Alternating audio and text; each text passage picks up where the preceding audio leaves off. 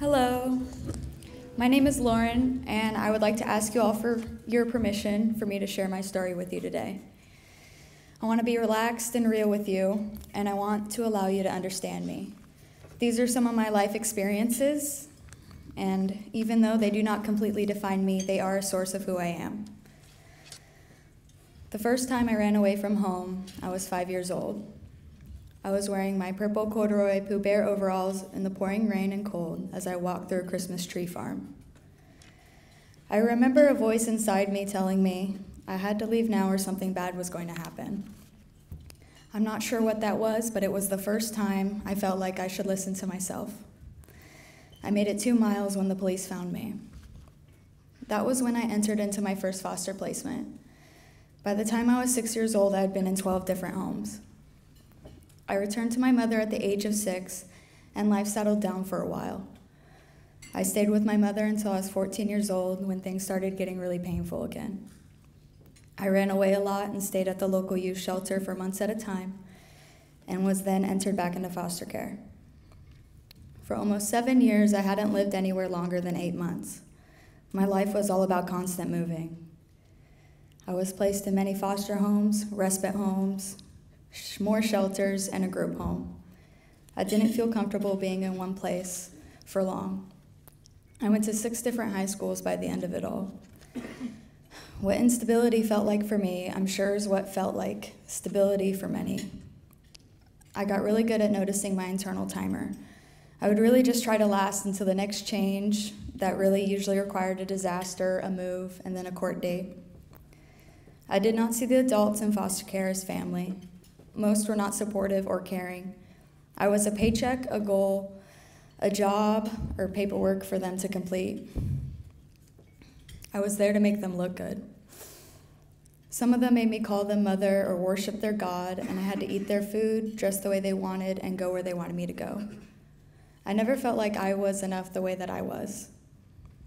I was threatened, abused, and manipulated much worse than I had ever received back at home. There was one respite home I stayed in with an elderly woman. I don't remember her name, but I will call her Jules.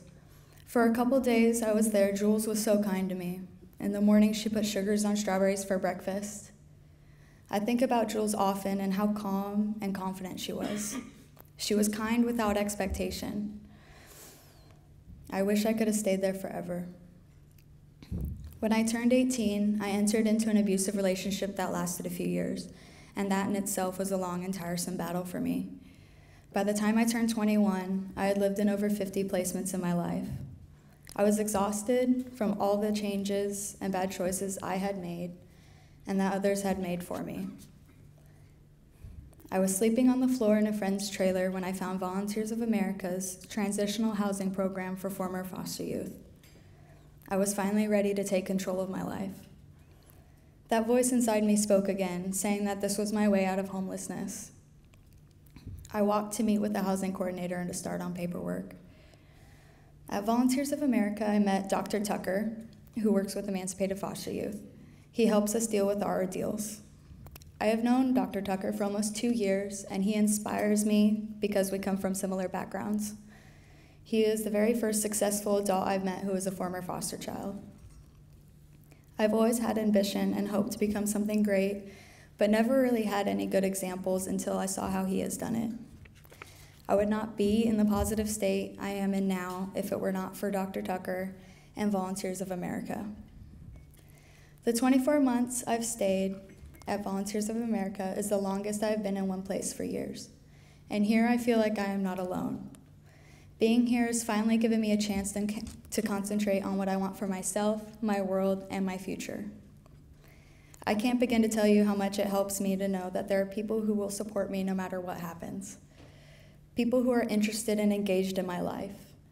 At Volunteers of America, I am more than just paperwork, and I finally feel safe. To all foster friends out there, I have some advice that 14-year-old me could have really used.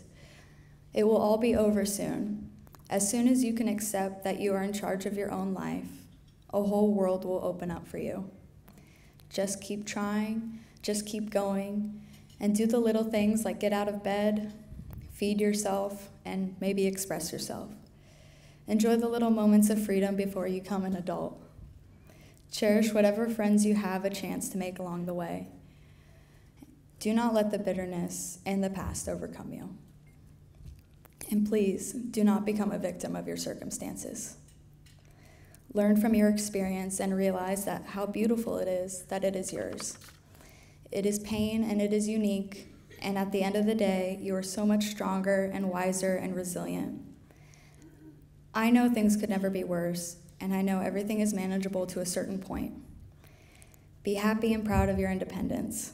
Don't lose hope in the world, because there are people and places, like Volunteers of America, that will help you rebuild your life. Soon, I will be transferring to Humboldt University to get my bachelor's degree in International Studies and Global Culture.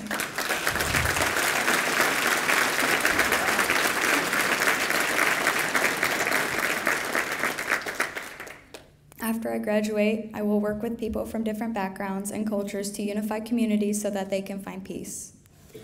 It makes me happy to help other people feel important and wanted, because I understand exactly how one person can make a difference in our lives. There's so much beauty in the world, but sometimes we just need help noticing it. The beauty makes the journey all worthwhile. Thank you all for your valuable time today, and thank you all for supporting Volunteers of America. And if you ever wonder if your support makes a difference, I'm here to tell you that it does.